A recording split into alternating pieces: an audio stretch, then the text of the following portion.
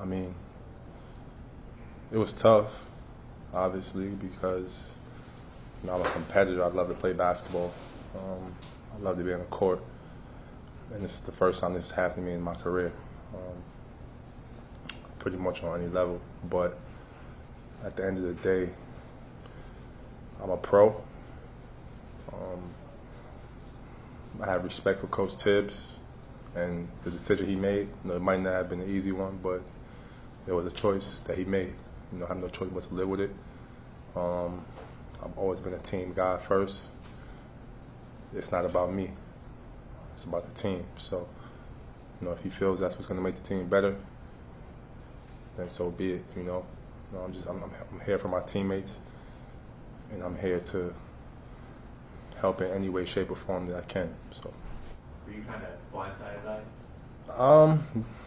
I mean, yeah. Anybody would have been, Like I said, I don't know if it was easy on his end or anybody's end. It's not that's not something really easy to tell anyone, So, yeah, you got to do hard things in life. Just have to. I could be pissed, I could be upset, but at the end of the day, there are some young guys here, who look up to me. I'm pretty sure they wanted to see how I reacted to the situation. And anybody on my team down the line can be in the same situation, and maybe I could be a role model in that aspect.